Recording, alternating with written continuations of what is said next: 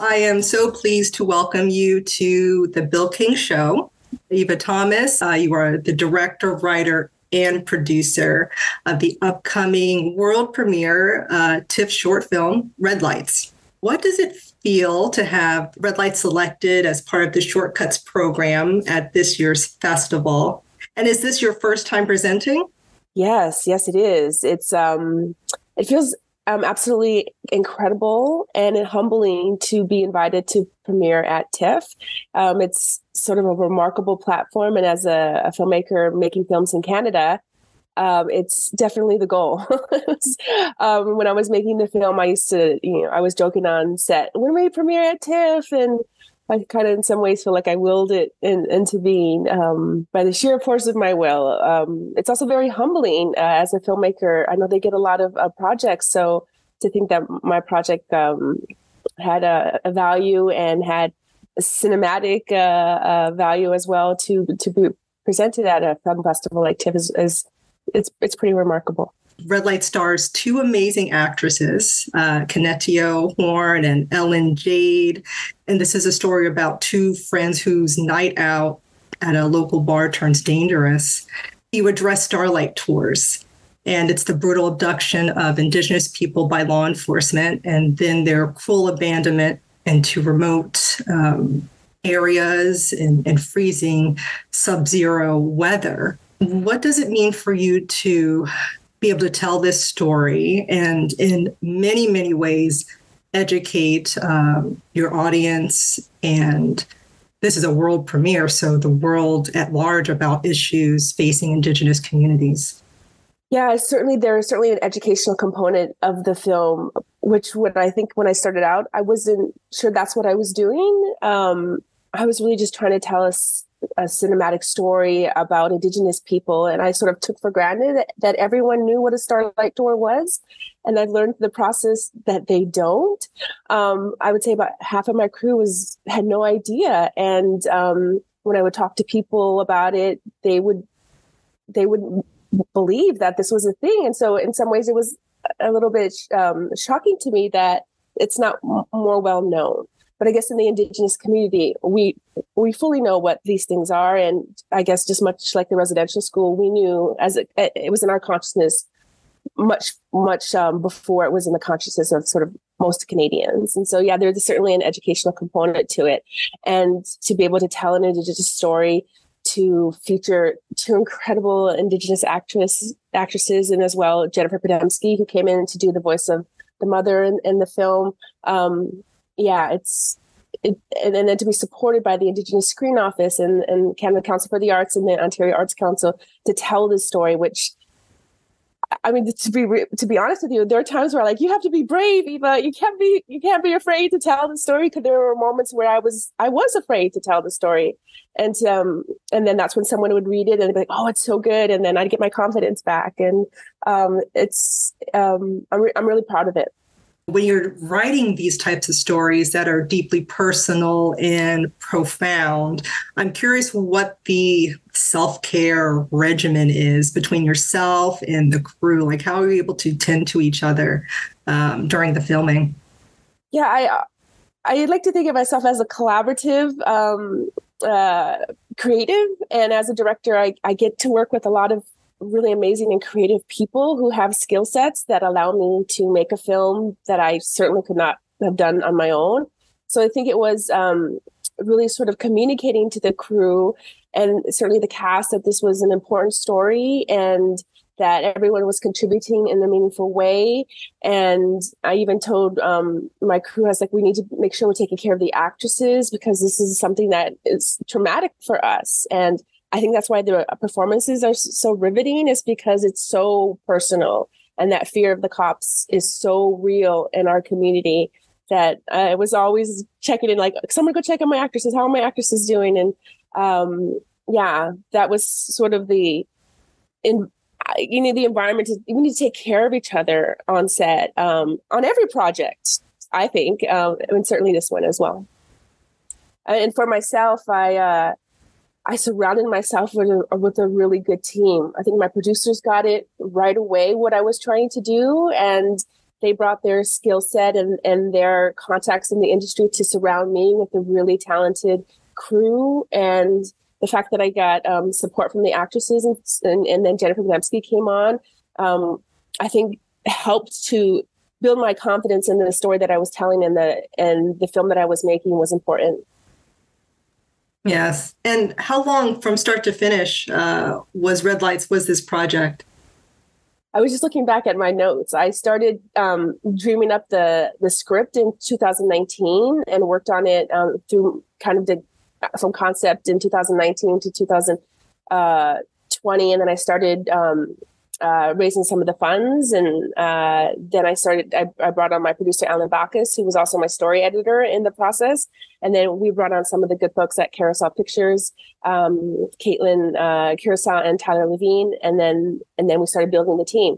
We did a 3-day shoot in the GTA, and which was kind of hard to find something that's a little bit remote. So we shot 2 nights at a bar in Mississauga, and then a night at the Clairville Conservatory in Brampton, I think it is, north of the Toronto airport.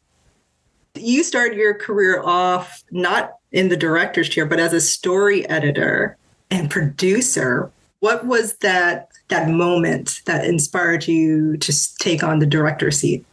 Sure. It actually started as an actress. I trained as an actress in New York City, and then I went on to London, England to do some training there, and then went off to LA because I wanted to be an actress. And then my first agent asked me if I knew how to ride a horse, because if I wanted to work as a native actress in Hollywood, I would have to know how to ride a horse. And I was truly shocked and offended by this statement. But at the same time, he wasn't wrong, because the years I spent in Hollywood were what we call the leather and the feather gigs. And I was like, I better start writing. And that's sort of what kind of drew me to the concept of creating work. And then when I came back to Canada, one of the very first experiences I had was I did the Indigenous Story Editing Mentorship at the Harold Greenberg Fund, which was a partnership between imagiNATIVE and the Harold Greenberg Fund, which is where I met my producer, Alan Bacchus, who became a great mentor to me and really learned how do you craft a script? What are the important elements of that script? How does a script develop over time? And after that experience, started working with a lot of writers on their script. So, but the spark for why did I want to direct was when I had the good opportunity to be associate producer on Night Raiders. And I got to watch Dennis Goulet direct. And I thought to myself, oh, yeah, I want to do that. So she was a great inspiration to me. Oh, great, great. And speaking of imagiNATIVE, you had an opportunity to mentor as well, right? Yeah. Writers, yeah. Absolutely. For the last 5 years, and this is the 5th year of the imagiNATIVE Features Lab, I have been the story editor and mentor and facilitator of that program. So every year we take 4 Indigenous writers, 2 Canadian writers, and 2 international writers. And I take them through a 9 or 10 month process from I have an idea for a feature film script to treatment, first draft, second draft, and a third draft. But when they leave our program, I like to think that they have a polished first draft. And one of the first, in the first year of our program, we ushered Rosie through the development process, which of course went on to premiere at TIFF last year. And another one of the projects is going into production next month that we ushered. And so, I always say it's the Indigenous in me trying to have to give back to the next generation. And that's one of the ways that I do that. Speaking of that, you're a member of Walpole Island First Nation, which is located in southwestern Ontario. Yes. You're also Thana Otham, yes, Cherokee, and Scottish. Yes, I'm a mixie. Nice mix. Yeah. So with your cultural mix, is it important for you to have Indigenous-centric projects? Is that where your heart lies? Yes, certainly at my heart is the representation of Indigenous people in a contemporary context. Mm-hmm. And I think that comes from that comment about having to be on a horse if I wanted to be a Native actress. I think growing up in a world where you don't see yourself has impacts on your identity and self-esteem. And so that's certainly important to me. But beyond that, it can broaden that to say that, BIPOC stories are also really important to me because I can see their solidarity between our communities and that sort of fight for representation, because just as when you don't see yourself on camera as a Black child or a Native child or an Asian child or a Latino child, that has impacts. And so I'm really passionate about those stories. But I just want to work, and I just want to tell good stories, and those stories come in a lot of forms. I've read that there's plans for Redlights to expand into a larger theme feature. Could you give us a teaser, or I don't want to... Yeah, absolutely. That's sort of the whole reason I made the short, is because I do have longer dreams of the feature film version of it, which is much like an Indigenous Thelma and Louise or an Indigenous Queen and Slim. It's two Indigenous women who get in trouble with the law and then have to go on the run. And that's the feature version. And I guess the short film version is the trouble that they get into. And I'm working on it now. I have a first sort of almost second draft of the script, and then I'll be looking to apply for production funds to make the thing. Luckily, my two lead actresses are interested in the feature version of the story, so that helps a lot, because their careers are literally on fire right now. And so the short premiering at TIFF is such a big deal. Redlights to premiere at TIFF, because it brings awareness to me as a filmmaker. It brings awareness to my story, me as a storyteller, and sort of like, wow, look what she did with this short film. I wonder what she would do with the feature, and that helps tremendously.